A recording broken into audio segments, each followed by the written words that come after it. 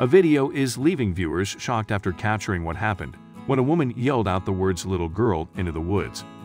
People couldn't believe their eyes when they saw what emerged and came running towards her just moments later.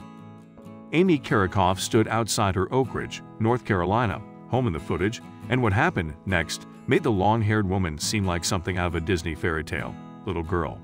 She yelled out into the trees, and while this might look familiar to many dog owners, what came bounding towards her wasn't your typical four-legged friend.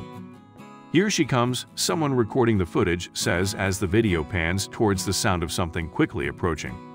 Then viewers get a good look at Little Girl and quickly realize she's not a human or a dog or anything else you might expect. In fact, she's something else that's so entirely unexpected. It's no wonder the viral clip is leaving viewers jaw-dropped. Just like a real-life Disney princess, Amy has befriended the forest animals.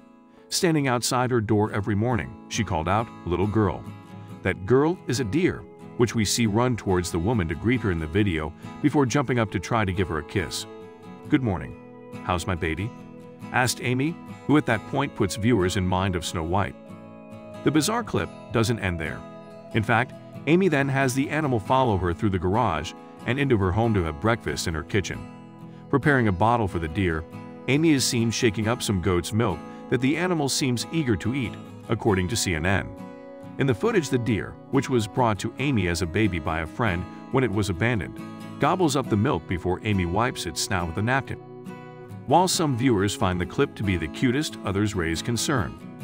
As animal lovers shared the fairy tale-like experience, and some even said they wanted a deer of their own now, hunters and wildlife rehabilitators felt Amy wasn't doing the doe any favors. They claimed she was allowing the deer to get too comfortable around humans, where it could end up hit by a car, shot by a hunter, or hurting someone. After reading some of the comments, I feel compelled to add my own, one hunter wrote, before sharing the concern the footage caused for him. While it is true that her feeding this fawn will indeed make it somewhat dependent on her, the chance of that harming the deer would be slight. The bigger danger for it, and one that bothers me much more, is conditioning it to not be afraid of humans, he warned. There are some, not all, don't flame me, deer hunters that would love to fill a doe tag by having one walk up to him so he could cut its throat. Others were more forceful and blunt with their opinions. You just gave this animal a death sentence. You also have put all your neighbors and their children at risk of being attacked where this deer matures, and when she doesn't get fed, she attacks someone, one reader wrote, according to CNN. The deer, which was said to show up for lunch and dinner too, was brought to Amy's home when the animal was abandoned, since the woods behind Amy's house are protected from hunting and offered a suitable location for the fawn to be rehabilitated. She continued to come around for bottles before moving on to regular deer food, which Amy gladly provided for her when the time came.